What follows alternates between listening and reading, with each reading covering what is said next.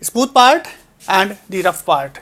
This is also known as atrium proper, and this part develops from the sinus venosus and known as sinus venarum.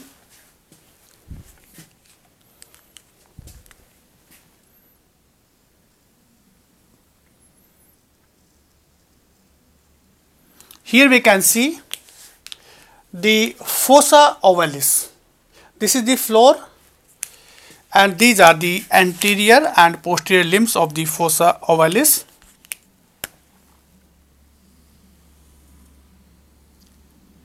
Which develops from the septum secundum, and floor develops from the septum primum. And here we can see the rudimentary valve of the inferior vena cava,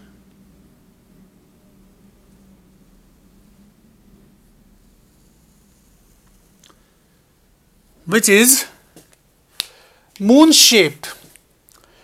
The wall of the inferior vena cava, also known as Eustachian wall. This wall is known as Eustachian wall.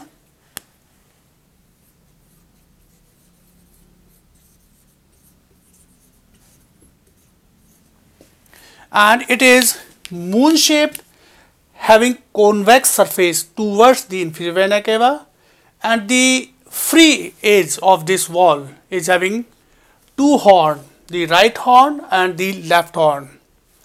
The right horn of the Eustachian wall remains continue with a ridge known as crista terminalis.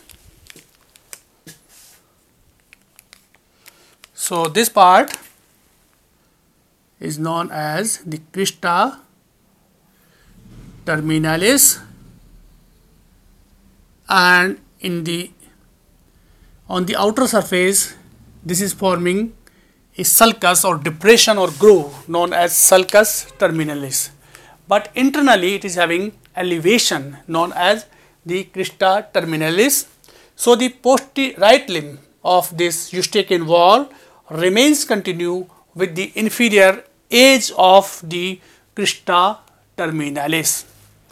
The left edge of this Eustachian wall remains continue with the anterior horn of the limbus fossa ovalis. This Eustachian wall is maintaining the flow of the blood during fetal life from inferior vena cava to the left atrium directly. It is shunting the blood.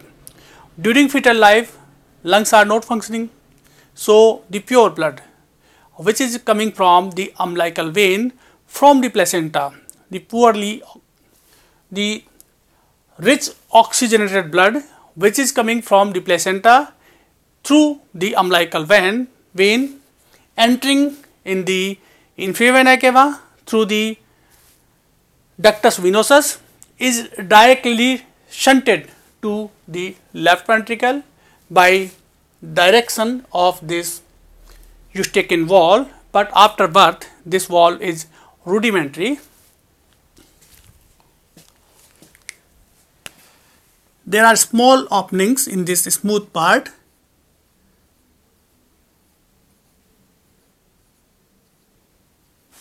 Known as foramina venarum minimarum, and these are the openings of the small veins. This part is having the septal base of the septal cusp, which is the cusp of the tricuspid wall, which is regulating the flow of blood from right atrium to the right ventricle. So this is base of the septal cusp of the tricuspid wall, and here we can see the opening of the coronary sinus. So there are three venous openings or channels which are bringing the poorly oxygenated blood from the all body including the heart. One is superior vena cava, the inferior vena cava and the coronary sinus. So this is the opening of the coronary sinus between the opening of tricuspid wall and the inferior vena cava. So this surface, smooth surface known as sinus venarum, forming the interatrial septum, and it is having the fossa ovalis and limbic fossa ovalis. So this part is formed by the septum primum, and this part, the limbic fossa ovalis, is formed by the septum secundum during fetal life.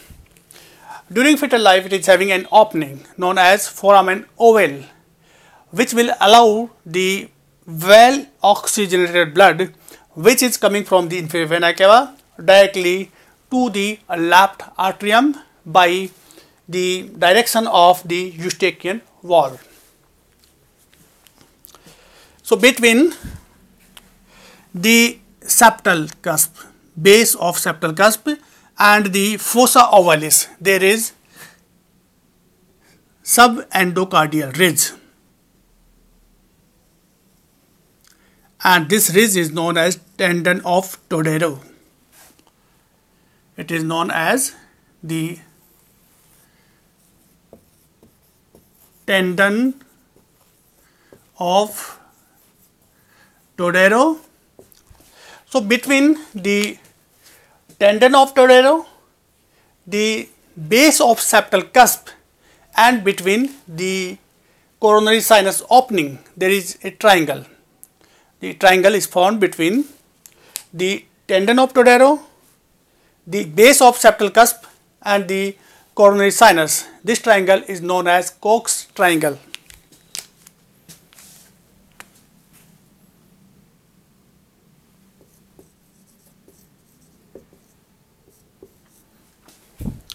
The anterior rough surface or atrium proper, which is formed by the absorbed part of the primitive atrium known as atrium proper, and it is having transversely running ridges known as musculi pectini or pectinate muscles. These are the elevations formed by some muscles known as musculi pectini or pectinate muscles.